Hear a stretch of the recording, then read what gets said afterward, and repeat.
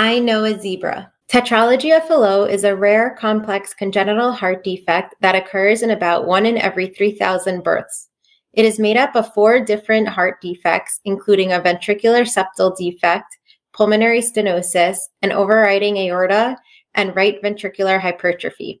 Patients often need multiple open heart surgeries and procedures and are closely followed by cardiologists. My son's heart defect was found during my 20-week anatomy scan when I was pregnant.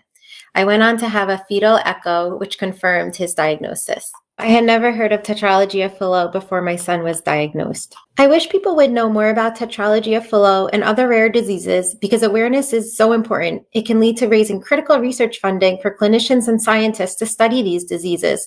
The hope is that these studies can lead to the development of potential therapies and treatments and overall better understanding of the rare diseases to help patients like my son live longer and healthier lives. It matters to me personally because for patients and families with rare diseases, it isn't rare for us. It is our everyday reality, a reality that can include frequent medical appointments and procedures, medications, and taking certain precautions, especially during the pandemic.